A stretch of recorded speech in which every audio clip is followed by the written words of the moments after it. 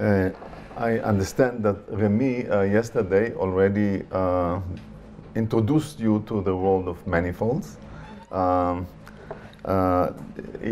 My theme shares some of the theme that he talked about, mainly the fact that the real world, the structures in the real world and structures in neural circuits that represent the real worlds are often captured by the notion of manifolds or dimensional manifolds.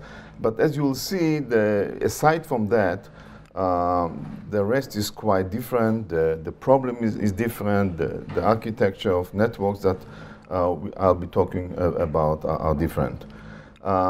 Okay, so before I start, let me just introduce the collaborators, or some of the collaborators of this work. Dan Lee from Cornell Tech and Samsung AI, SueYeon Chung, she's now at Columbia University postdoc, and Uri Cohen at Hebrew University, a PhD student. There are others which I may get to them if I have time.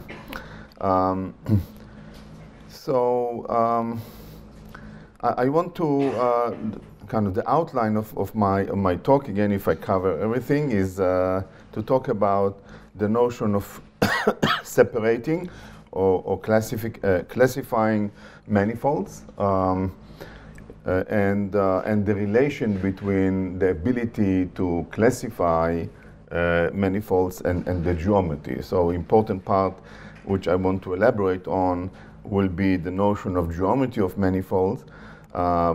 And the main message I already want to tell you now is that geometry of manifolds, both the definition of manifolds and their geometry, in my view, is very much task dependent. So depending on what you want to do with them, what type of processing, what type of computation you have in mind, this might likely define or motivate different definitions of geometry. And the geometry that I'll be talking about is related to linear classification.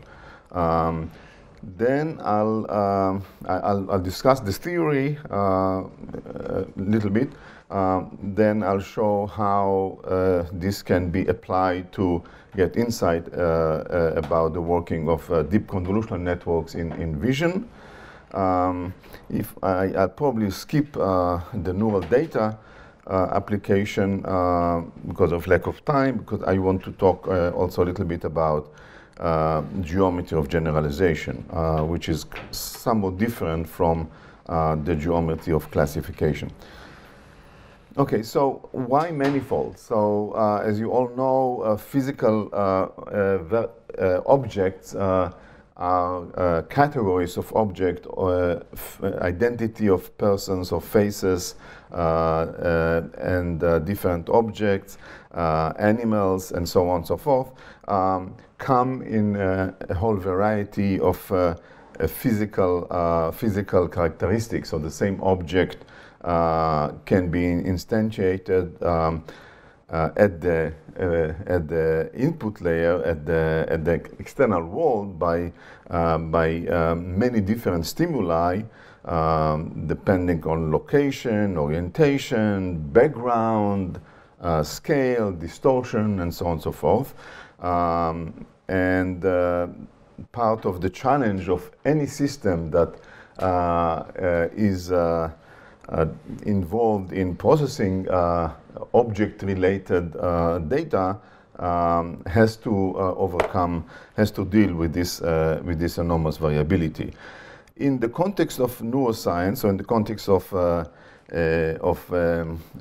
understanding what the brain is doing with inputs, there has been a long-standing problem of why very often in the brain sensory systems come in multiple stages. They are not really feed-forward, but for now we'll talk about feed-forward. So the most well-known example and well-studied example is the visual hierarchy, where you have the input layer, the pixel layer, so to speak, retina, then there are a cascade of stages, mostly in visual cortex, and then the top layer is what's known as IT, which is considered to be the top layer of the visual cortex. From there, the information goes to downstream systems that already involve multimodal information, not only vision and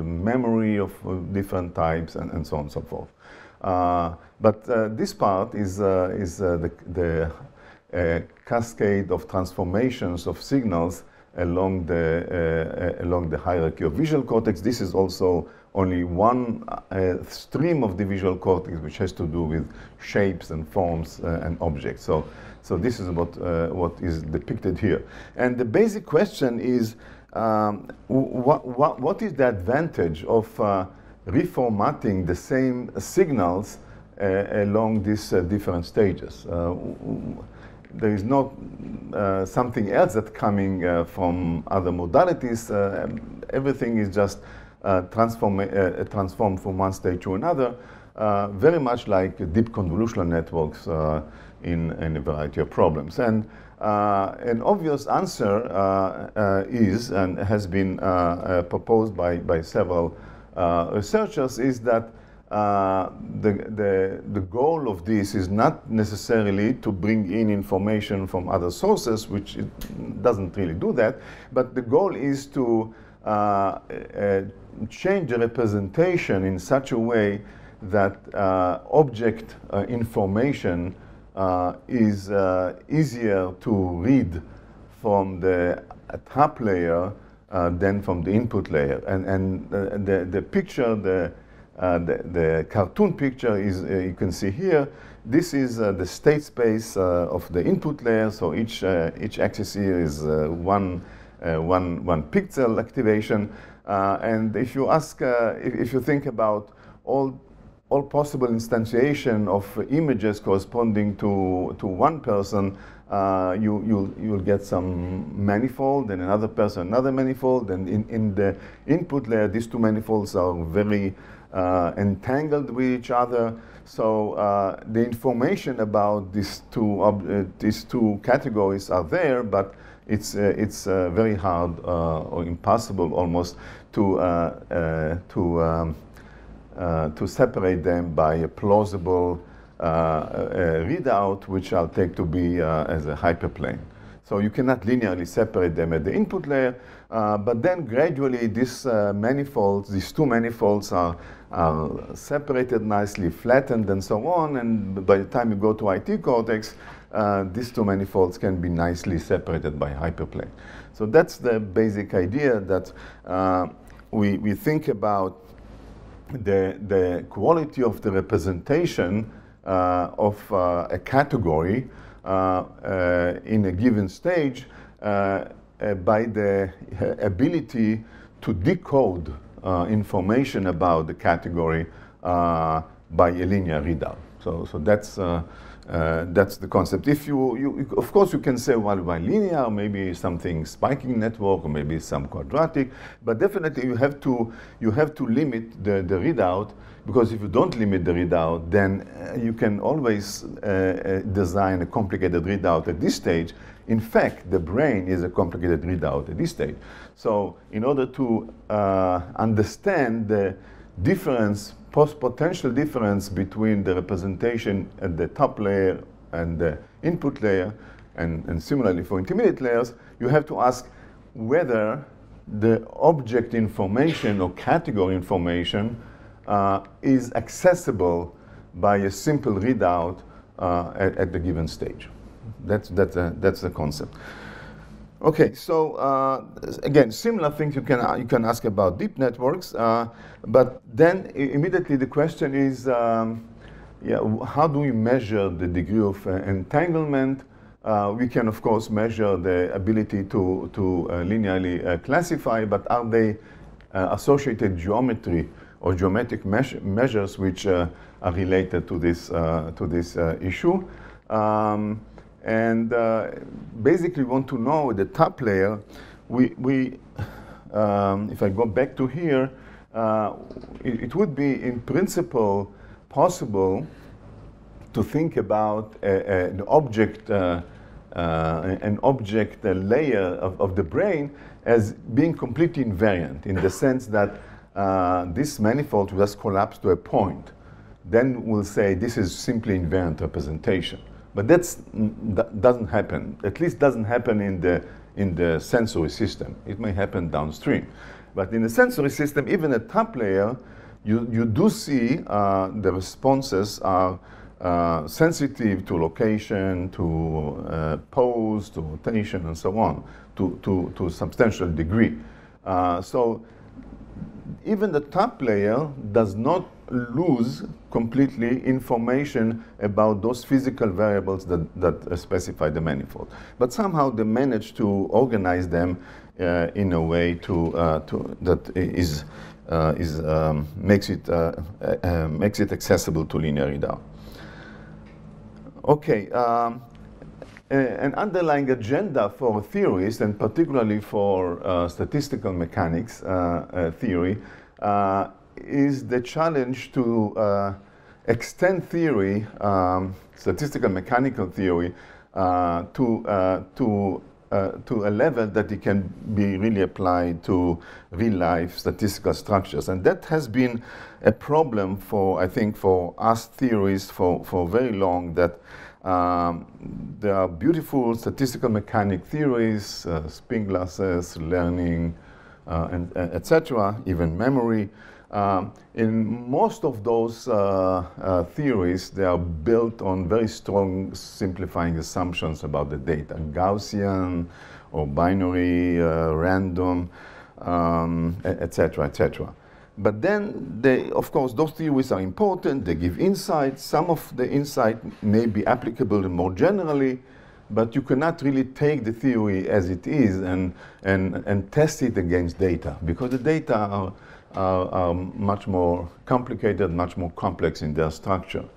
And the real challenge here, the agenda from a theory perspective is, can we have statistical mechanics of a degree that it can be directly tested against real-life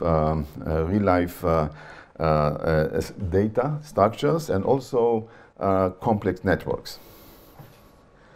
Okay, so I say manifold, so let me define what I mean by manifold, because there are many definitions of manifolds, and ours is quite general. And so here is just qualitatively the picture again. There is some layer it is either in the brain or in a neural network, artificial neural network, some layer that respond to a set of stimuli. So each point here is a point in Rn, represent the activity of neurons in that layer. So the embedding dimension is n is large, going to be very large. But in any case, each physical stimulus, let's say its image, is corresponding to a point, but now a set of stimuli that correspond to the same category or object or an animal, in this case dog, will be considered as a manifold, and similarly a manifold of cats, and so on and so forth. So what do I mean by that? Formally, we assume the following. We assume that a single manifold in Rn is actually low dimensional, in the sense that all the points belonging to a manifold lie in d dimension. So the variability, the fine subspace is d dimension. Here it's 2. Including the center or the distance of the center of the manifold from the origin, which will generate another dimension. So altogether, you can write every point on a manifold as a sum of d plus 1 coordinates. These are the u's, because we'll assume to be orthogonal for now. And the coefficients of this along those axes obeys this SI mu. I is the one of those coordinates going from 1 to d plus 1. Mu is the index of the manifold. This is, let's say, mu1, mu2, and so on. And for each manifold, then there is a constraint on on those SIMUs which define the shape of the manifold. So every manifold is defined by a center, by variability, by a d-dimensional subspace of variability given by the U's, and then by some shape which is constrained, which is some constraint on S. For instance, if it is a sphere, then sum of the square of SI's will be R square. If it's ellipsoid, then there will be another constraint, but it can be some whatever, some other constraint. Okay, that's the notion of a manifold.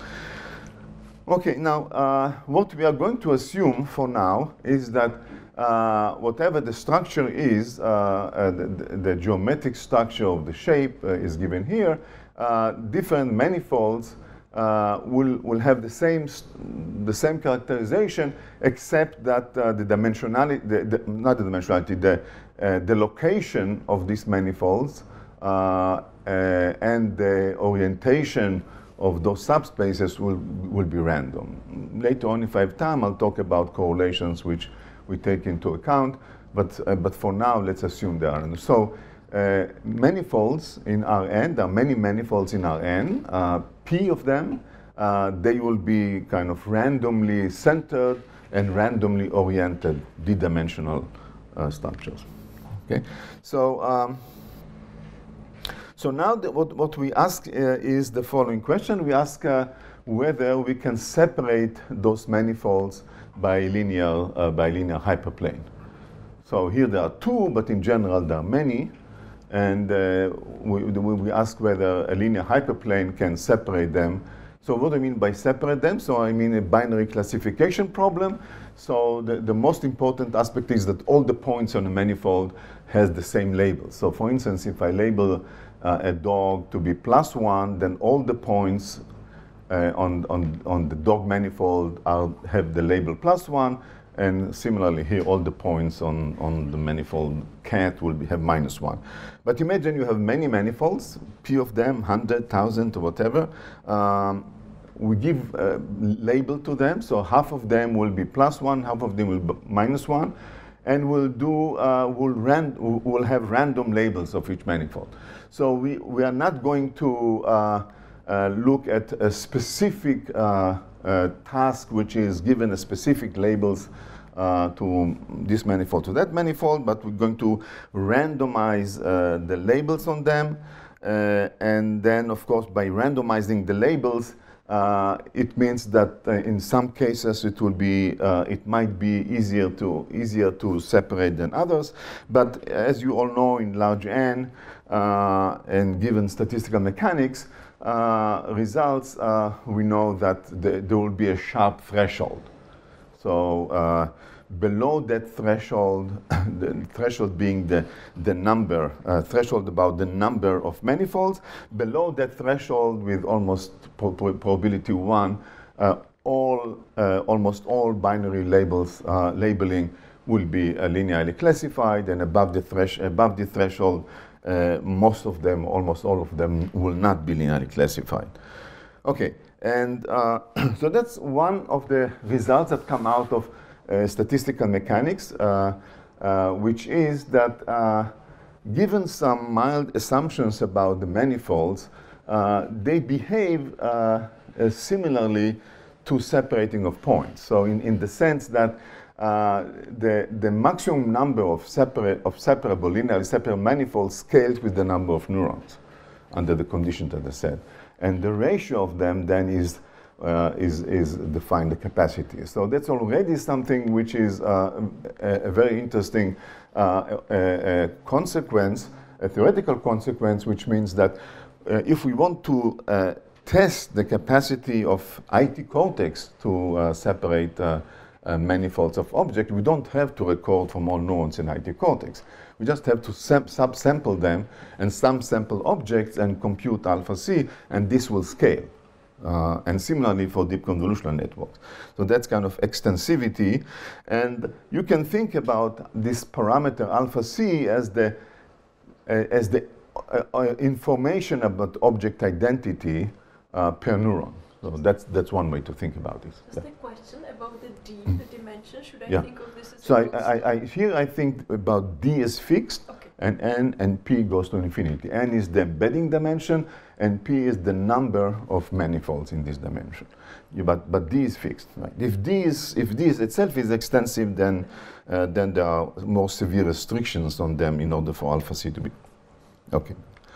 Okay, so let's see if we can have some intuition about the problem by thinking about bounds. So one bound can be if the manifolds are just points, so they're very almost invariant representation, as I said.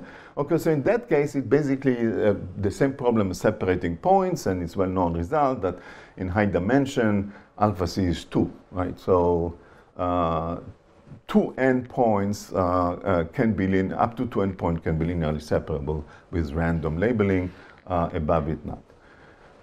Now, what happens if the manifolds are fake manifolds? By that I mean you take just n times p points, right? So we have, let's say the points. So when I talk about manifold, the manifold may not necessarily be continuous manifolds like spheres or ellipsoid. Or a curve. They can be just point clouds, and we will use a lot the point cloud manifold. So imagine I have point cloud. So I have, this is one manifold, and this is another manifold. So let's say, okay, so the manifold consists only of, I don't know, 4 points here and 4 points here. So I have P of them, so I have altogether M times P points, okay? Now I can ask what happens if I just take M times P point, which just random points, and assign them to manifold in random way. So imagine instead I have 8 points like this, I just have 8 points, and I just say this one and this one and this one belong to one manifold, and this belong to another manifold. It's completely shuffled data. Okay, then of course the problem of separating the manifold in this case will be the same as problem of separating points, except that now there are MP points, right? So then the capacity will just be 2 over M, right? Because this is like P over N, and there are MP points, so just 2 over M. So it's the same result as this, right? Okay, so that's one bound, very simple bound. Another bound which can be easily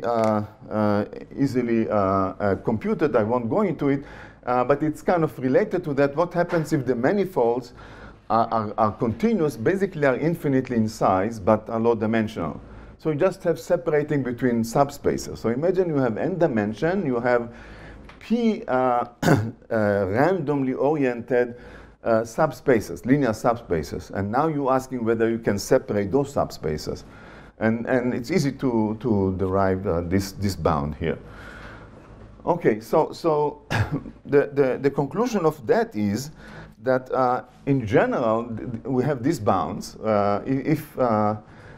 If there is no statistical structure, it's just 2 over M. If there is statistical structure but unbounded in size, it's going to be 2 over D, where D is the dimension of each one of those subspaces. In both cases, in real data, since we expect both D to be large and M to be large, this is bad news. Then capacity will be very small. So what we really want is the capacity to be order 1. So from the perspective of separation, this is tangled case. This is untangled. Okay, if the representation is such that there is statistical structure of the manifold, and it's not just random points, and it's bounded or sufficiently small in size, and so on, then we hope to get this. So that question is, what is required to get alpha C of order 1? What is needed to be the case? Okay.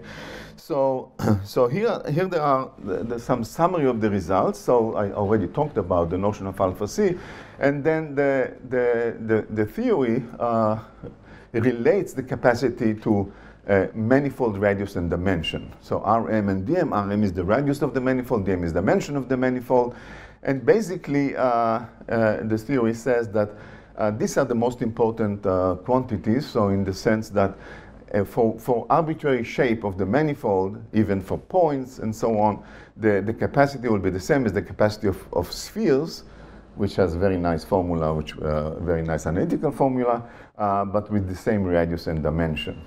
And furthermore, the theory says that what separates entangled from unentangled, this what I said here, is there is some nice scaling law. So basically Rm, the radius times the square root of dimension, has to be either below 1 to get to here, if it is substantially bigger than 1, but basically we are in this region. So there is a nice scaling law relating dimension and radius to separate the poor representation from the good representation. So this all comes out of the theory. Let me just tell you a little bit more about what, so I want to go back to here. So this looks like trivial. I'm saying think about all manifolds and approximate them as spheres.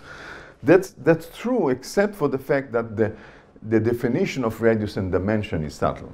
So it is once you establish the radius and dimension of the manifolds, then you can think about them as equivalent balls.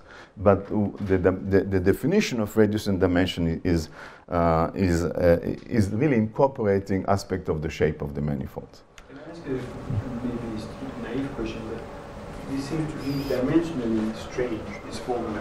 What's the units of the radius?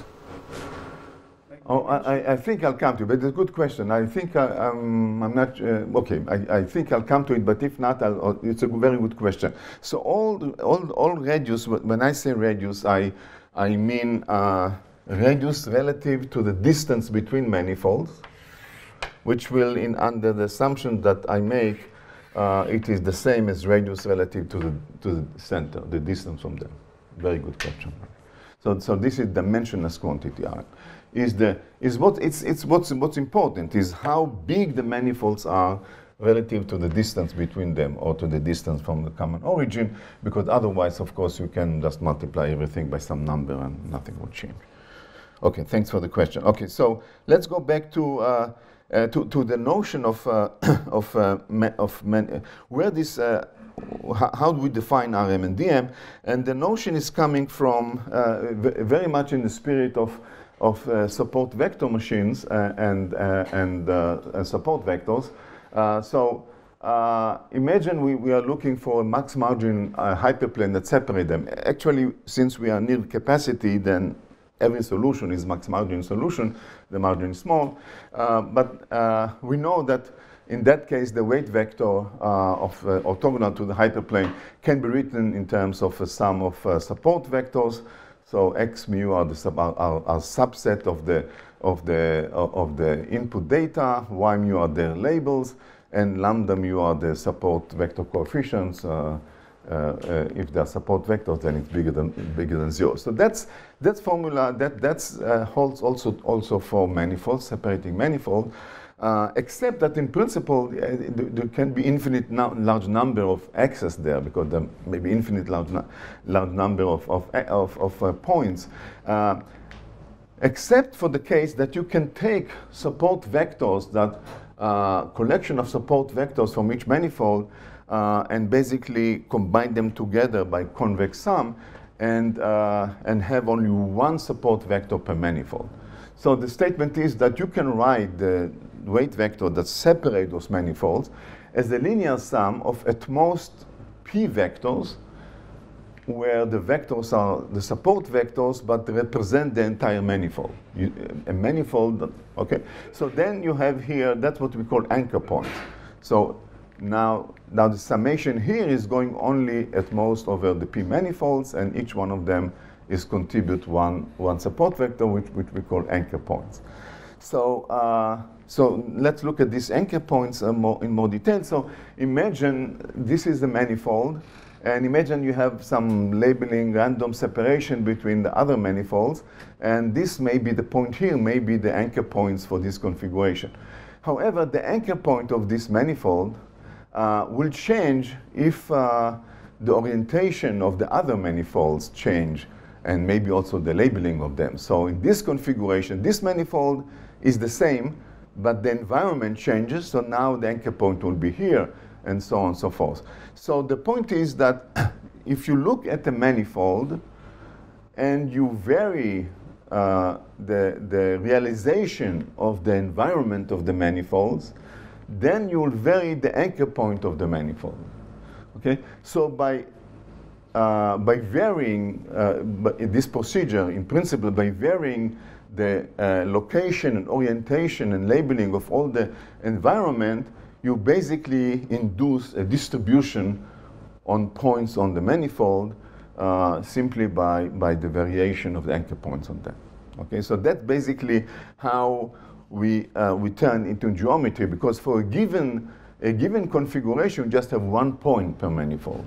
But if the environment changes, you have then different points, and then by this you basically get a distribution of the manifold. So the whole point of getting a geometry is that defining the measure. And what I'm claiming is that for this problem, the measure is the distribution of anchor points on a given manifold, on a fixed manifold, as the environment of it is changing. So you can see, you know, those of you that are familiar with mean field theories, it's the same idea as any mean field. You look at a given spin or a given neuron, and you ask, you know, what is the field on it as the environment changes or something. So that's kind of the same thing, that the geometry is induced by thinking about a given manifold as the statistics with the same as the realization of the environment changes.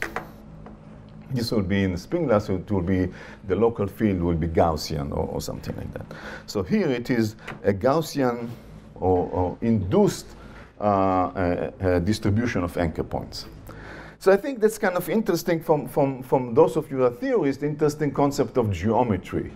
It's kind of really in the spirit of mean field, the geometry on an object induced by varying those extreme points, support vectors, of that manifold as the environment is changing. One of the picture here, your point is not on in the manifold. Is that? Okay, can you say it again? In one of these. Yeah. So the anchor point in general is in the convex hull. So this is this is exactly right. On the previous slide, there were coefficients lambda which needed to be positive. Right. What's with the positivity there? What? Why are they positive? What was the role of them? Why do they? Well, it's kind of a sparse representation. If you allow positive and negative, then you know you can have many vectors which cancel each other. Okay. So the whole point, it's like in support vector machine. It's kind of a sparse representation of the weight vector, and by having only positive coefficients on them. Okay, so here's an example of that from the ImageNet data. So imagine, so this is real images. So this is a vase manifold, and this is the typical vase kind of. But now if we look at separation of the vase from other manifolds, including a cabbage head, what you find is that, no, forget about it. You find here, so you find here the anchor point, which is somewhat in between, if you want, a vase and a cabbage. If you take the same vase, but you separate it from the birdhouse, then you find that the anchor point on the vase is now look like a vase with a, it is a vase with a bird painted on it. So you can see that the same manifold has different anchor point depending on the orientation and the labeling of the other manifolds. Okay. So okay, let me skip that. Okay. So given that definition, so S here is the projection of the anchor points on the subspace of a manifold, and you can show, that's the kind of summary of the mean field. You can show that the average over this support vector coefficient lambda, which you asked, the average over lambda and the magnitude square of the support vector is the inverse capacity. Radius is simply the radius of those the Euclidean distance of the support of the anchor points from the center. So this is delta S squared, and the dimension is how those vectors are, the anchor points are separated along the different axes. So it is basically delta S dotted with the Gaussian field in average. So of course, the details are in the papers, but I hope you get some insight with that. And actually, once you know Rm and Dm, as I said before, you can plug it into the board, but actually you can even write a simpler expression that alpha c, and that's a good approximation in wide range of parameters. Alpha c is simply 1 over dm, and then depending on Rm at the top here, R minus 2. So the key thing is to estimate dm and Rm, and there are mean field procedures how to do it, and numerical algorithms, and so on and so forth. Okay, what about random manifold, this fake manifold? So I already told you that alpha c is 2 over m in that case, but actually one can also compute dm and Rm. In this case, dm is linear with the number of points on the manifold, on each manifold. And Rm is just fixed to b squared root of p minus 1. So that's kind of interesting because it gives you bounds, not only on capacity, but also on dimension and radius. And I'll show you how you apply it. Okay, so the notion, I'm saying geometry, but the notion of geometry is subtle, and it again has to do with the mean field nature of the geometry. So imagine I take a manifold, and this is the manifold, the original manifold, and just scale it by some factor. So I just, the same shape, I just shrink it, are less than 1, or make it bigger by are bigger than 1. So what do we expect? So if it was really geometry in the usual sense, I would expect that the dimension will not change, and dm will not change, and because I don't change anything about the shape and so on, and the radius rm will just scale with r linearly. That's okay, but unfortunately, that's true only in some region, but in general, it's not the case. So there is some nonlinear interaction between dimension and r, and you can see why, because for linear classification, what we are interested is, as I said, in the distance between the manifolds or in distance from the center, and that affects the geometry. So that's a nonlinear effect that enter, which kind of interesting. And indeed, let me show an example of that. So here is ellipsoid. So here is a synthetic example where we take n-dimensional, n is large, 1,000 or more, and we embed in them ellipsoids. So here's an example where d is, to your question, where d is actually n. Okay. We just take ellipsoid. This is actually the SVD radii from ImageNet pixels. So you just do SVD on the images, and you look at the you look at the collection of images for a given category, and just do SVD, and you look at the radii, and you get something. Now suppose it was ellipsoid. Okay, so that will be something like that. That's the ellipsoid, and now what we do now is scale them by this factor r, and you can see here what happens is that when r is small, then the capacity is high, order 1, so they're kind of untangled. When little r is big, then there is a crossover to essentially zero capacity, and you can see what happens here. So dm. For small r, dm is very small. It's basically logarithmic in the dimension. And then there is a crossover when r is order 1 to the full dimension. So as the manifolds become larger and larger, dm explores more and more dimension, and then eventually just the full dimension. This is why the capacity is 0. And if you look at the radius, Rm, over the scale, so you see for small r, it's really flat, which you would expect from simple geometric notion that the radius over r will be constant, but actually when r is large, it's sublinear, which means that the anchor points are now penetrating inside the manifold to some degree, and therefore it's sublinear increase. So this ratio goes down. So, but you can see here what I said about the Rm squared dm order 1. So this is the untangled region, and then crossover to the tangled region where the capacity is very small. Okay. Okay, I don't think I have time for correlation. Okay, I'll just talk. Okay, let me just mention correlation. So, I mean, I spoke about geometry, but in the theory, in the simple mean field theory, those manifolds are randomly located and randomly oriented. But if you look at neural data and you look at also data from artificial databases and artificial neural networks, you do find correlations in the manifolds. So basically, manifolds are clusters. So imagine cluster of manifolds are here, some clusters are there, and so on and so forth. And this clustering tends to reduce the ability to separate them. Because for a given separation, for a given labeling, you could imagine that makes it easier. If this is +1 and these are -1, then the clustering actually helps. But since we are talking about random labeling, then overall the capacity is reduced. And the theory tells us exactly by how much. And essentially what happens under, again, a range of parameters, the weight vector would just be orthogonal to the common subspace of those manifolds. So kind of project out the low rank correlation structure and work in the null subspace. So basically, it will decorrelate them.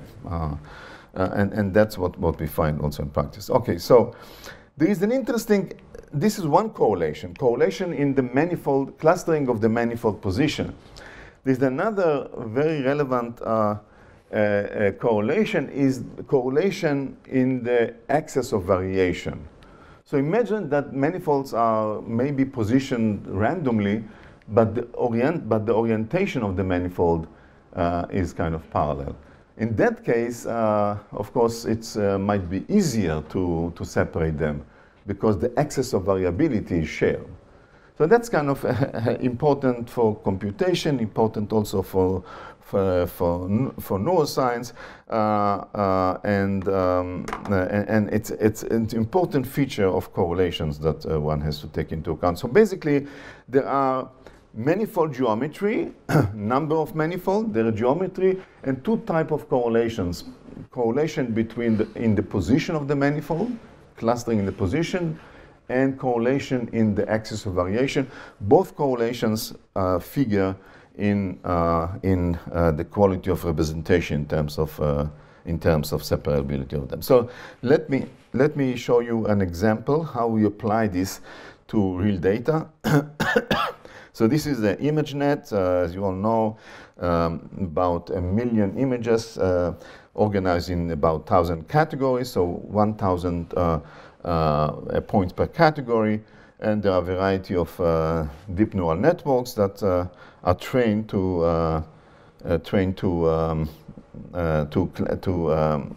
classify them or to identify their identity and so on and so forth. So we are talking about two types of manifolds. One manifolds are point cloud manifolds. So imagine each category, in ImageNet has about 1,000 points. So this will be one class, this will be another class. So in this case, manifold will just be the number point cloud, the number of images. Another manifold that you can do is take a sample of images. So you take an object, you have 1,000 images, you take one typical image, and you apply a fine transformation to change the location, orientation, distortion, and so on. And now you can, because there's a small number of parameters, you can easily densely sample them and generate essentially a smooth manifold. So we wanted to see whether our theory is applicable both to smooth manifold with an infinite number of points in them and to a point cloud. So these are two different types of manifolds. And here is an example of how the point cloud looks like. So what you see here is the capacity. So this is for AlexNet an example. So this is the input layer, and this is the top layer, the feature layer. And this is what you see here, the capacity. There is some error bars because of the sampling of manifolds and points and so on, but they are small. And this is the dimension, again, focused on this and radius. So you see the capacity goes substantially high as the signal propagates along the layers. And at the same time, the dimension goes down from about 80 to 20 across the layers, and radius goes down from about 1.4 and down. Okay, so, yes? How is this evaluated? Because this is not just applying the theory, because the data do not satisfy the assumptions you were making about the independence or the kind of correlation. This is the miracle. This is the test. This is why we do this. We have a theory, replica, whatever you want, and we have and large N and large P and all this, and the assumptions, and we wanted to know whether it corresponds to real life. Okay? So how should I read? I mean, how should I read this picture? I mean, how do you compute the alpha C, for instance? Like so the way we compute it is two things. First of all, we measure the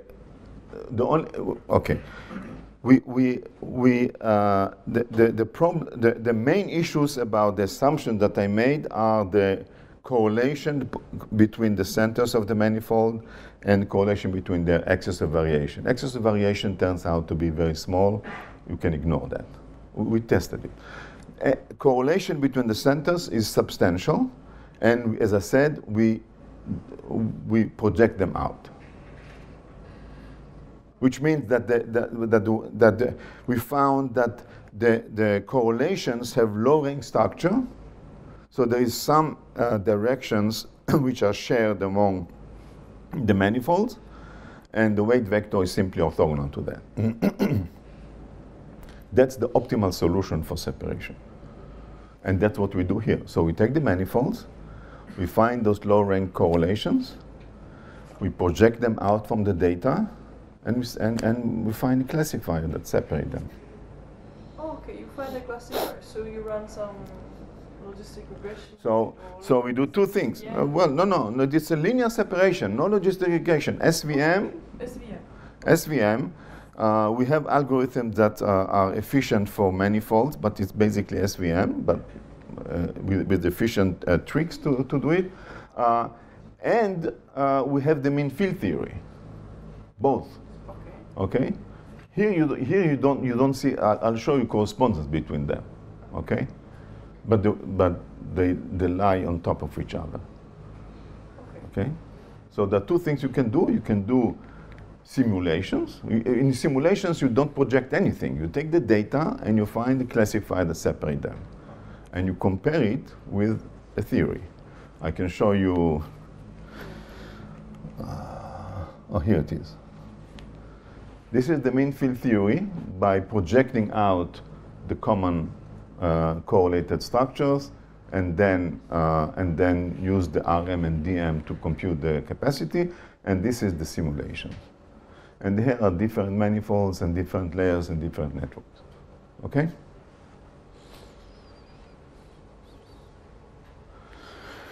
Okay, what I want to point out, what are these two other things here? Two things are interesting. We wanted to understand what is this value here at the pixel layer, and is it expected or not?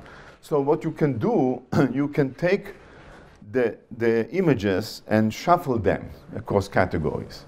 That's what I meant, the fake manifolds, okay? So in that case, basically the capacity is 2 over m, and as you see here, the dashed line, and indeed, it is flat, okay? What you can also do is ask whether the ability, the improvement, the untangling of the representation is due to the learning, because these are all trained networks. The only thing which we train is the classifier, the linear classifier, but the network itself is trained. Okay, so we can ask what happens if we take random weight vectors initialized vectors before training, but the same architecture. Does it do anything? Okay, and that's this one.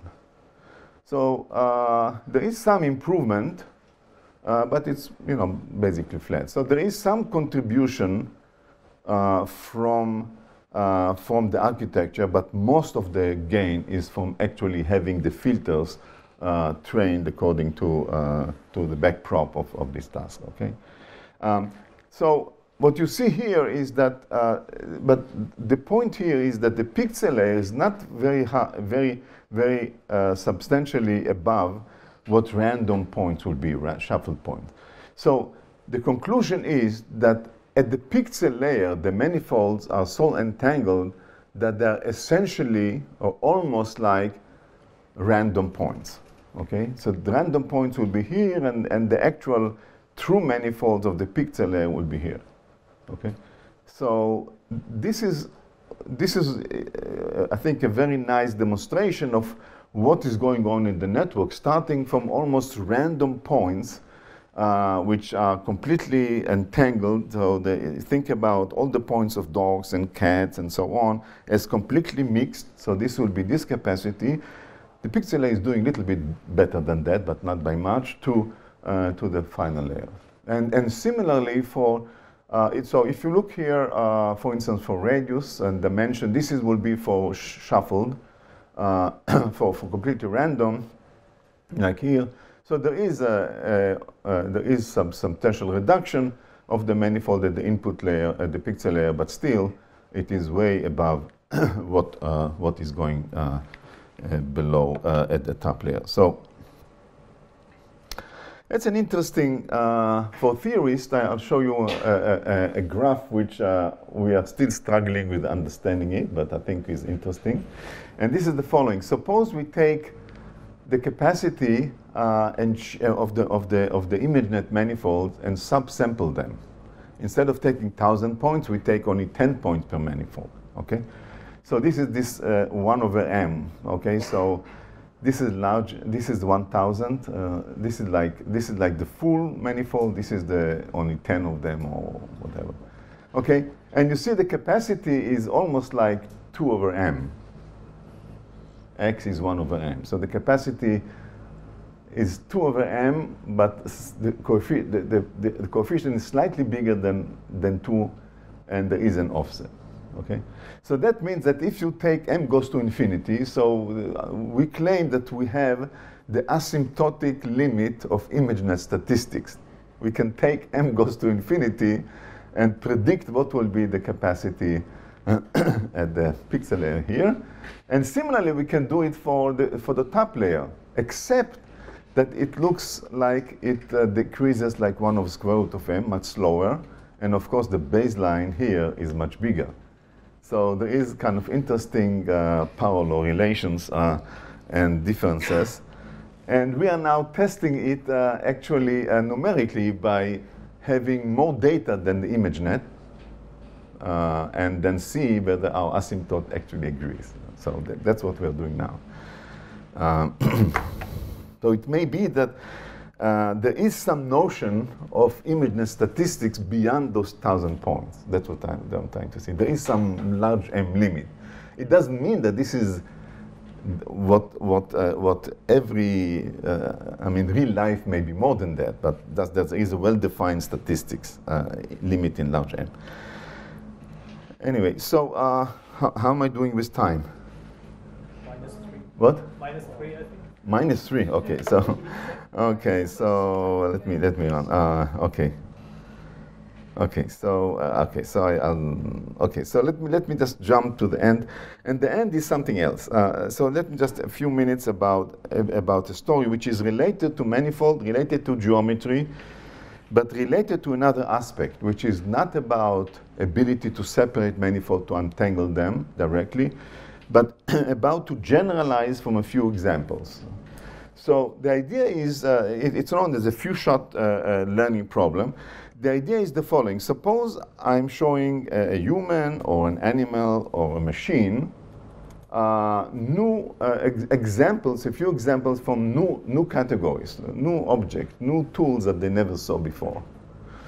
And the question is, will they be able to generalize correctly? If I'm showing now another example, okay, will they correctly generalize from a few examples? So I'm showing you a few examples of some weird, I don't know, airplane or something, and then I'm telling you this is the examples. Now I'm giving another example. Is this the new object or this category or not?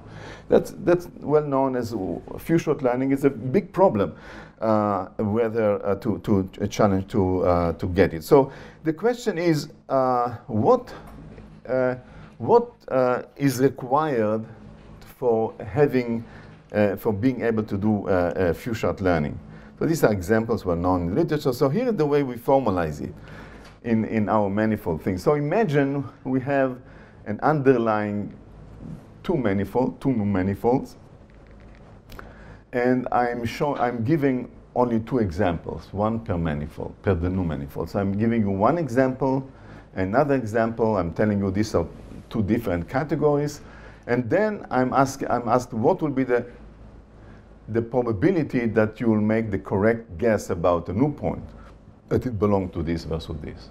And the strategy is very simple. What am I going to do? If I'm giving these 2 points, I'm going to draw the optimal hyperplane, the max margin hyperplane. And then the question is whether this hyperplane will correctly separate them.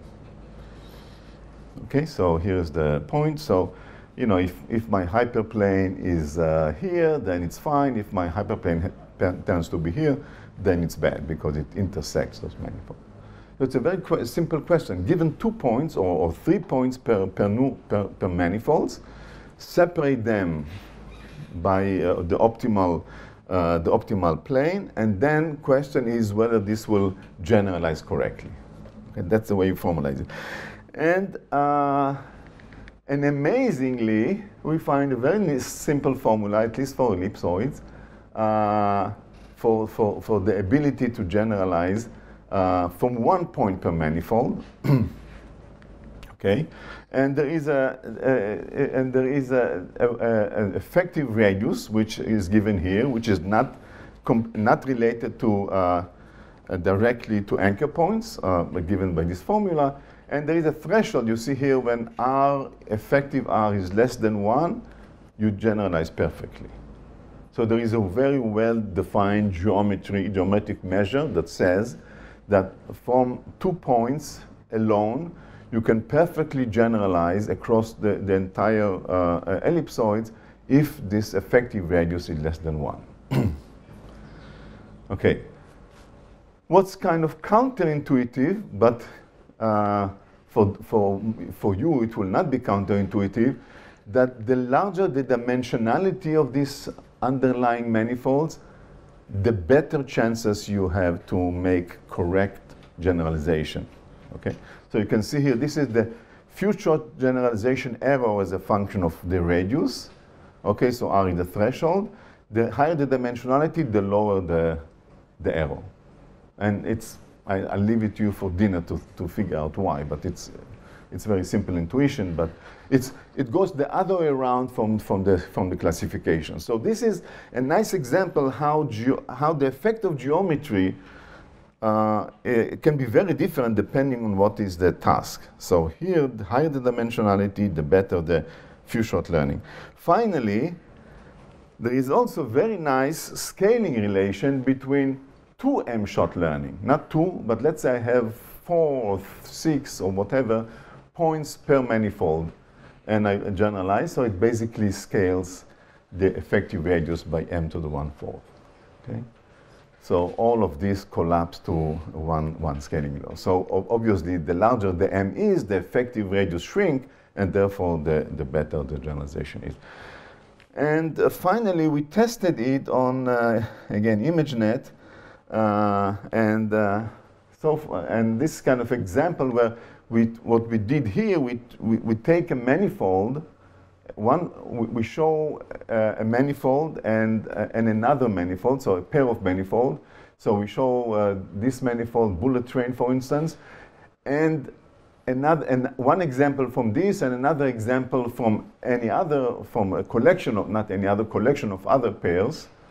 and major generalization error. And you know, the dashed line is the theoretical curve, and this is the data. This, of course, the best examples, but anyway, this is still work in progress. The dashed So, line is computed with ellipsoids? what? The dashed line is The dashed line is computed with ellipsoid. Is this expression, exactly? Well, I don't know. A trolleybus is not exactly an ellipsoid, right? And exactly, fantastic.